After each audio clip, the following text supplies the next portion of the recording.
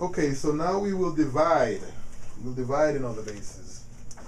Alright, so what I want to do is I want to divide 134 base 5, and I want to divide that by 4 base 5. So I want to divide that by 4 base 5. So 134 base 5 divided by 4 base 5. I'm going to do this division. In order to do this division, I have to know the multiplication table for base 5. Actually, I really only have to know my 4 times tables base 5. So I'm going to start, well, 4 base 5 times 0 base 5 is still 0. 4 base 5 times 1 base 5 is still 4. 4 base 5 times 2 base 5 is equal to, well, 4 times 2 in our base 10, is actually 8. So we need to convert that 8 base 10 into a base 5 number. So we need to know how many groups of 5 there are in 8. Well, there's one group of 5 in 8, and the remainder when you divide 8 by 5 is 3. So the number we think of as 8, is actually 13 base 5. So 4 times 2 is 8 base 10, but 4 base 5 times 2 base 5 is actually 13 base 5, because you have to take that 8 and convert it to a base 5 number. 4 base 5 times 3 base 5. Well, if we do this multiplication base 10, we get 12. But we're not in a base 10 system, so we have to convert that 12 to base 5. Well, let me see. There are 2 groups of 5 in 12 with a remainder of 2. So let's see.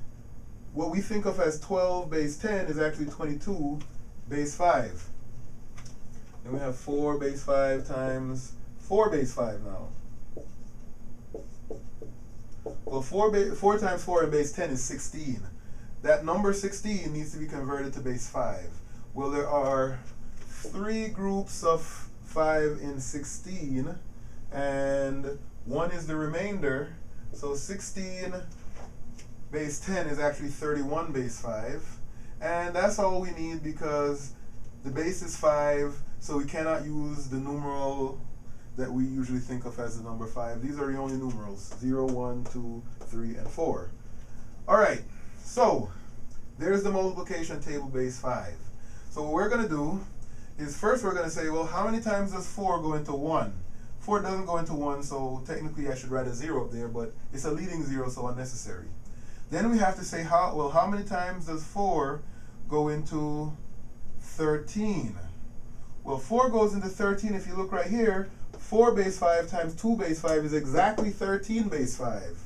So the number of times that 4 goes into 13 in a base 5 system is exactly twice. So I put a 2 above the 3, and then I multiply 2 times 4, which is actually 13. 13, and then I subtract. I get 0.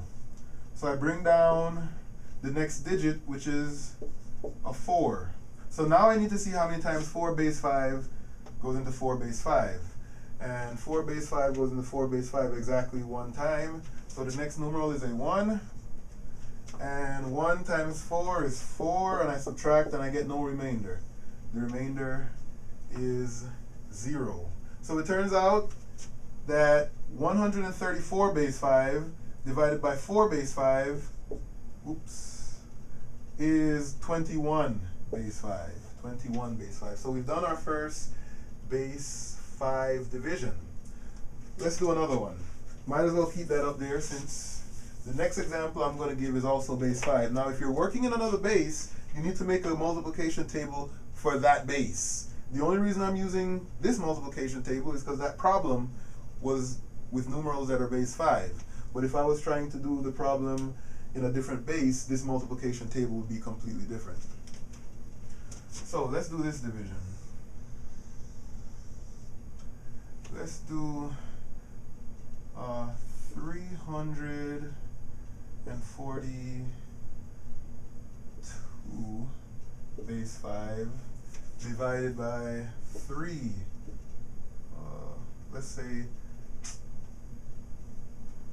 Let's say 4 again, base 5. So I'm dividing 342 base 5 by 4 base 5.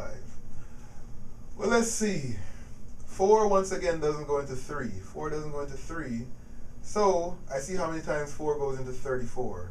Well, looking at this list, if I go down, the largest number I see that's still smaller than 34 is actually 31.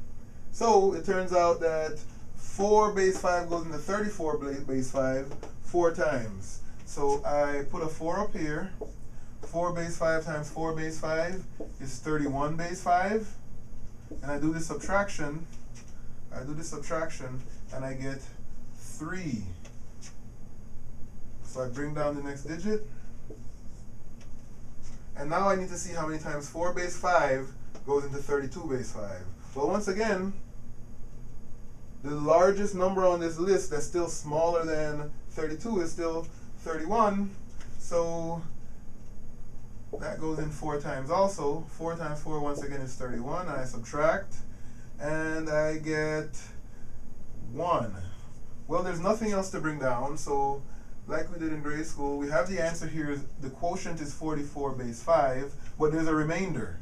The remainder, we're going to use a big R. The remainder is equal to 1 base 5. So that's an example with a remainder. That's how we're going to deal with the remainder. We just put big R for remainder, and we put what the remainder is. All right, one more. Okay, so let's try 100 or 1,100 or 1,300, and let's say 21 base 5 divided by 3 base 5. So since I'm dividing by 3 base 5, I'm going to make another list here because I need to know my 3 times tables base 5.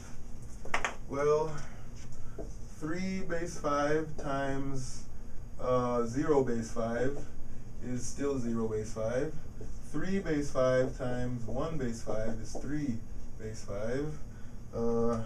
3 base 5 times 2 base 5 is 6 base 5. Well, 6 base 5 is actually, well, how many groups of 5 are there in 6? 1.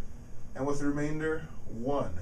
So 6 base 5 is actually, or 6 base 10 is actually 11 base 5. 6 base 10 is actually 11 base 5. So then 3 base 5 times 3 base 5, well, let's see. That's 9 in base 10. Base 5, let's see, 1 group of 5 in 9, and the remainder would be 4. So turns out that 9 base 10 is actually 14 base 5. And then lastly, we need to know 3 base 5 times 4 base 5. You only go up to 1 less than the base. So let's see, that would be 12 in a base 10 system. With 12 base 10, well, let me see. There are 2 groups of 5 in 12, and the remainder is 2. So 12 base 10 is actually 22 base 5. So that's what I need in order to do this division. Well, let me see. The first thing I want to do, does 3 go into 1? No, 1 is too small for 3 to go into. So 3 goes into 13. Well, in order to find out how many times 3 goes into 13, I need to find the largest number on this list that is still smaller than 13. 14 is too big, but 11 is perfect. 11 is smaller than 13, and it's the largest number on that list that is still smaller than 13. So I'm going to say that 3 base 5 goes into 13 base 5 twice. So I recorded 2 up here, and then I know 2 base 5 times 3 base 5 is actually 11 base 5. So I record the 11 base 5 down here. Then I'm going to subtract. Okay, so subtraction, let me see. This is going to be a 2. And I bring down the next digit, which is also a 2. So now I'm going again to this list to find the largest number that is still smaller than or equal to actually this number right here, 22. And actually, down here I see that 3 base 5 times 4 base 5 is exactly 22 base 5. So the number of times that 3 base 5 goes into 22 base 5 is 4. So I record the 4 up here. 4 base 5 times 3 base 5 is exactly 22 base 5. So I put the 22 down here and I subtract. I get 0. And I bring down the next digit, which is a 1. Well, let me see. How many times does 3 base 5 go into 1 base 5? It does not at all. 0 times. Because if you look at this list, the largest number on this list that's less than or equal to 1 is 0. 3 is too big. So the number of times that it goes in is 0. So I record a 0 up here. If you don't record that 0, you'll have the wrong number of decimal places.